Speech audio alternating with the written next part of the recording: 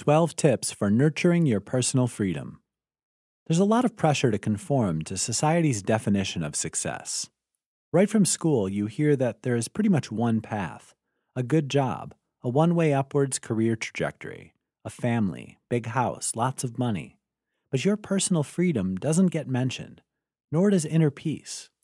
But you don't have to step too far outside your regular life to allow space for greater contentment and freedom from the anxieties and pressures of modern life. There are some key things you can do right now to nurture your personal freedom and achieve greater contentment with your life.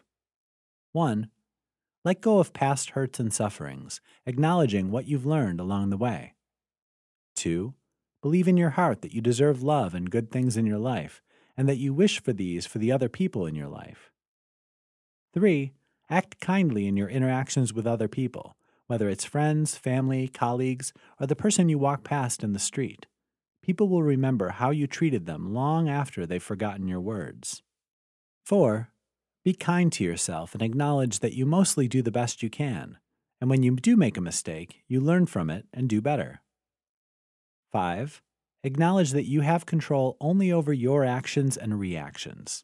You can't control other people, but you can control how you respond to them. 6. Own your past mistakes, but do not let them define you. 7. Be at peace with change and accept that it is part of the ebb and flow of life. 8. Set goals to achieve what you want out of life, but be flexible and prepared to adapt to changing circumstances. 9.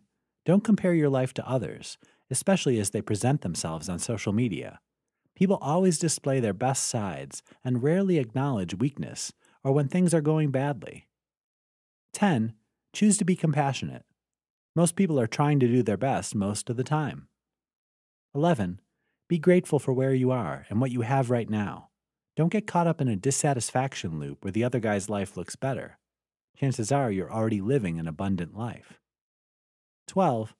Learn to relax and allow things to be, rather than try to second-guess all the time. Adopt the Buddhist philosophy of detachment. Breathe and let go of anxiety. Allow and trust that the universe will give you what you need.